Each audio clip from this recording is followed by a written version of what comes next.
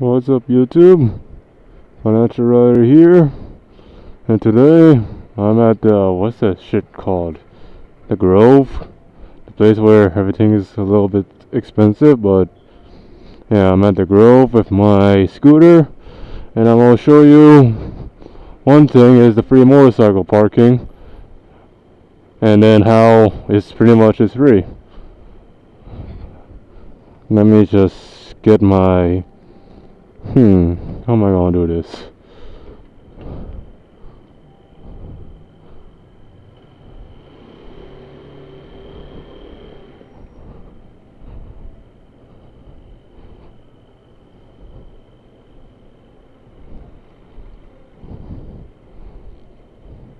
Okay.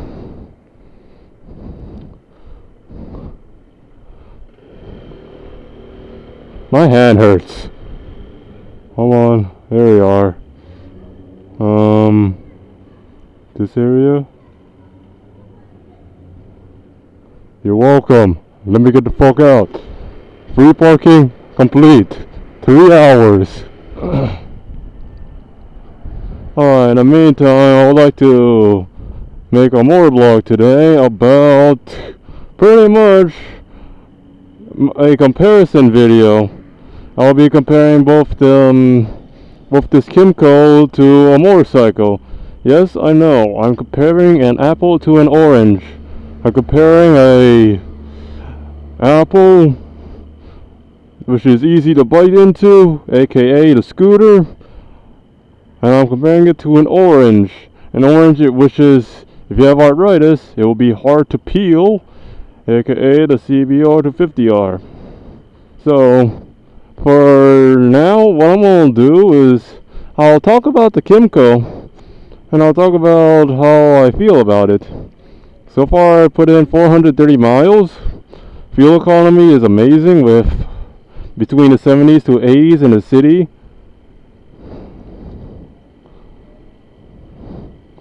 So this is what I have to say about this. Well, what I have to say, and pretty much I'll probably, it will cover almost, probably less than the 250cc scooters. Let's just leave it as that. Alright. So first, well, it's always standard on a scooter. Some form of cargo capacity, an upright riding position. Some scooters with small tires, and automatic transmissions. That's pretty much what you get on a scooter. You get an automatic transmission, storage, upright riding position, and storage. Now, me being 6 feet tall, just standing upright is just fine by me. I can stand up upright, and well, I lose some fuel economy if I do that. So sometimes I just crouch if I'm going on a long trip. Otherwise, I just stand straight up and just drive with my feet, both my feet on the ground, on the floorboards.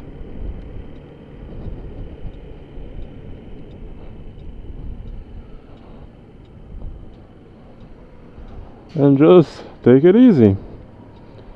Now, probably the other thing I like to say is, maybe for my height, I probably would need a windscreen. I do say I probably, because I'm not 100% if I need it or not. Like, if I really going to get some more wind in my face, is there a difference if I don't get better fuel economy? Fuck that, I'm all turn.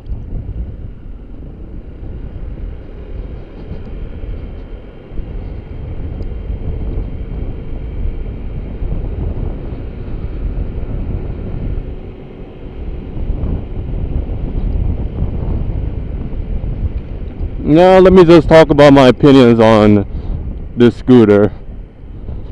Scooter is very, if you're like some people who just got their license and they don't want to drive a car, and they don't want to drive a motorcycle, this scooter, without a doubt, is just perfect the way it is. You have a little some form of cargo capacity. It's easy to drive, it's lightweight. I can make easy U-turns, or I could say sexy U-turns, with no problems. And it's lightweight, so it's easy to control. So even probably a feeble girl, maybe a 12-year-old girl, can drive this with no problems, even though it's probably not legal. Well, actually, it's not legal in the US. Maybe in other countries it is. But yeah. And the scooter has more features than my own CBR 250R. One of them is push to pass, and what's the other one? I have push to pass. Oh, actually, that's it. All I have is push to pass.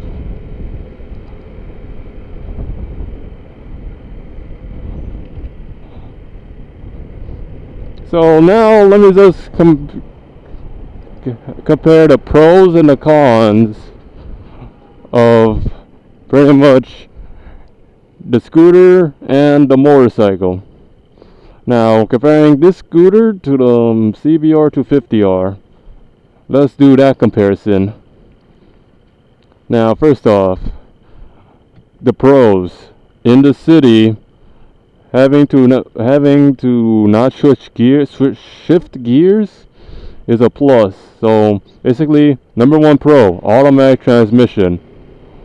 Because you know, on a motorcycle, you have to switch gears a whole lot. I think I switched like 100 times before I got to work. So without having to shift gears, I could just have a worry-free ride. Now the second pro, I won't have to lane split here, so fuck, I can't even lane.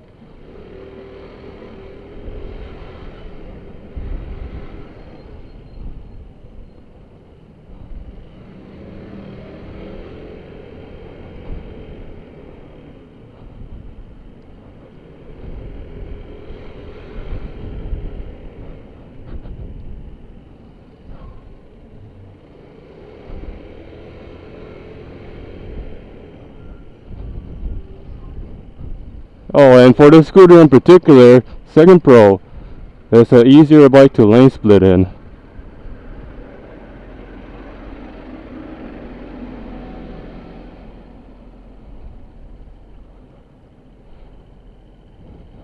Oh yeah, that's why traffic's a bitch. Oh look, bad driver. Hand on your cell phone. Alright, and the third and final pro is, what was it again? Ah, storage! Storage is a huge plus. You can do some small amounts of groceries. You can put your backpack on there. You can put your textbooks on there. You can put your business suit on there. You can put your cleaners on the helmet hook. And there will be no problems. Now, let's go to the cons of a scooter. Number one con. Something is in my fucking eye. Alright. Number one con. It's not fast. Compared to the CBR, it's about 4 seconds or maybe 6 seconds slower. And this scooter here actually struggles to get to 60. And honestly, it managed to get to 60, but no higher than that. So maybe it's because the engine's not completely broken in yet. If that's the case, then that's fine by me. I just gotta make sure the engine is broken in. Alright, second con.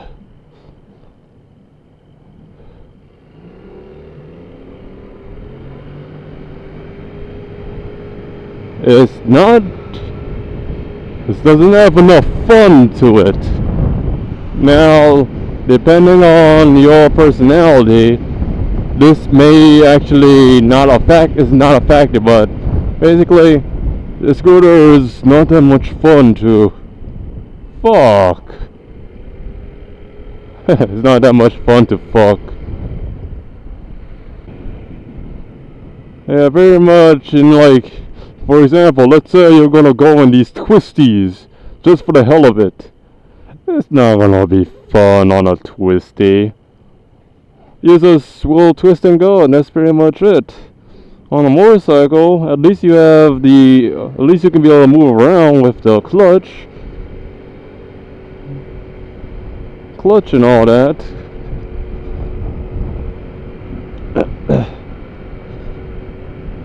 Yeah, making it a more engaging experience on the motorcycle. And then let's cover the next con. This only applies if you're lane splitting. Next con of a scooter, you can't rev up your engine. Now, what do I mean by revving up your engine? Let's say you are stuck because of an asshole who decided to cock block you, which also means, oh my,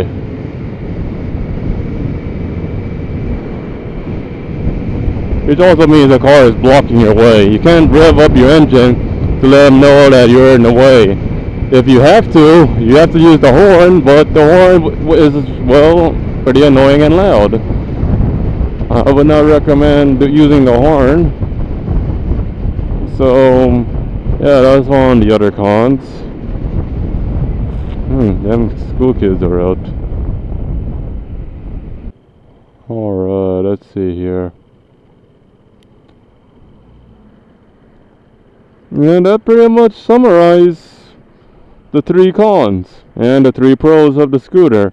Now, I'm gonna head back home. I'm gonna switch bikes for the next motovlog.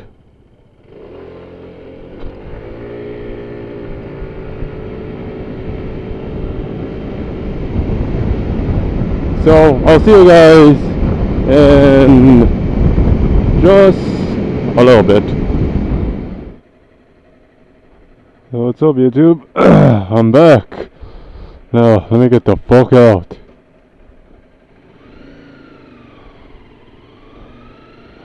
How do I get the fuck out? Anyway, while I am on my way home with my weekend bike, I might as well discuss to you guys about, well, pretty much the differences between a motorcycle and a scooter from the motorcycle perspective.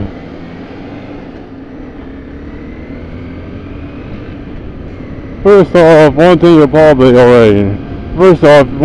probably may notice is what I'm gonna list sounds familiar. First off, let's discuss the pros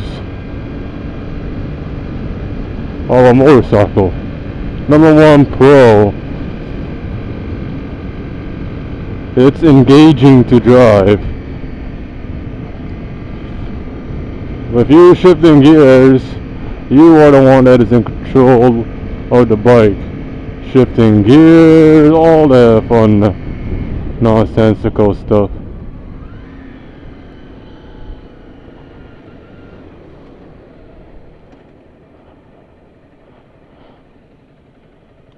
Alright, now, second pro, you can rev up your engine, so lane splitting becomes a little bit more easier. Just rev up your engine, and then that guy may either do one of 2 things: move out the way, or put their cell phones down. It's more likely it's gonna be put their cell phones down and then move out the way.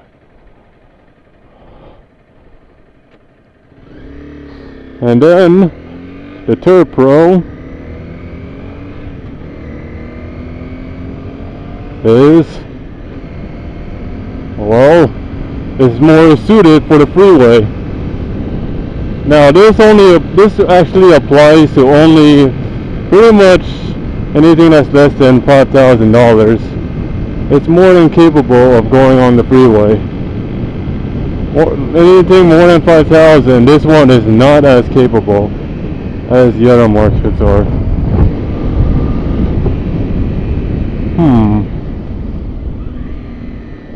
I don't know what this thing will take me. Well, there's only one way to find out.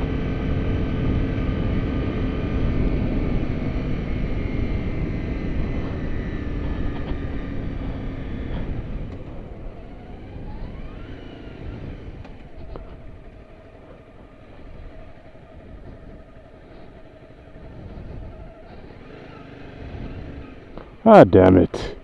Let's see. Thank you.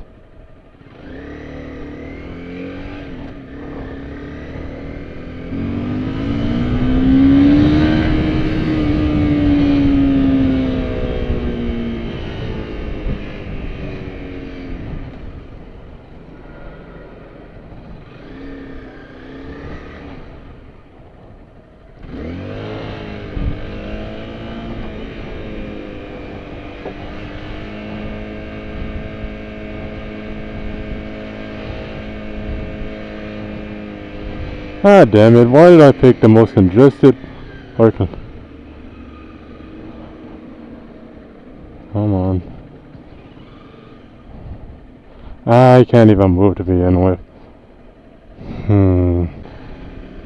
I should have never picked this 3.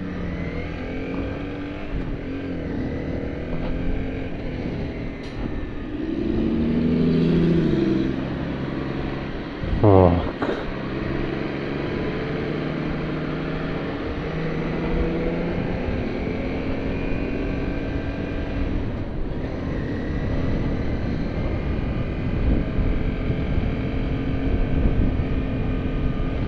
Okay, you're well. Ow, my balls! Oh, and then there's another pro I just remembered. Is the suspension is much better than the scooters. Because the scooters, they usually just have like some, it was like, okay, suspension. And then you get small tires. Motorcycles like these usually have big tires, and big tires is a good thing. I'm so fucking hot.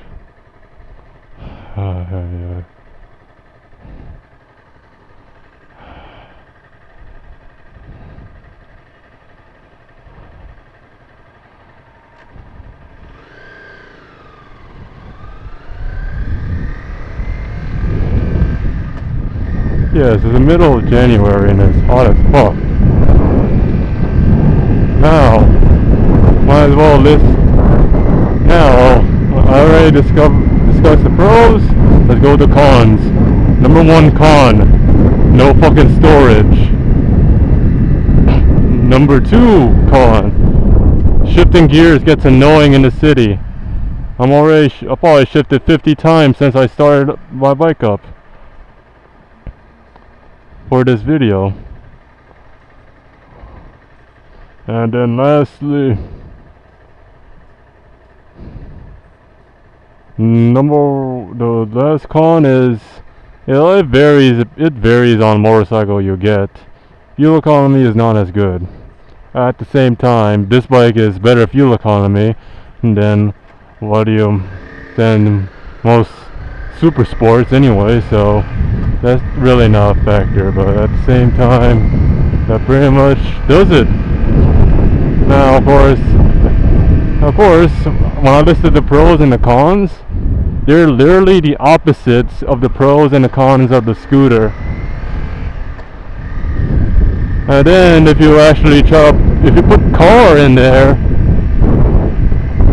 only pro I will probably give you is, well, actually 2 pros. 1, protection against the elements, and then the other pro, you can carry a lot of stuff. And then if I have to list cons, everything is a con.